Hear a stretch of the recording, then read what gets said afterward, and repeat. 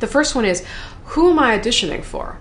Make sure that you keep a list of all the people that you've met in this town. I think it's a really good idea to keep a Bible, literally a working diary of all your meetings and all the people that are in the room and everyone that you've met that day.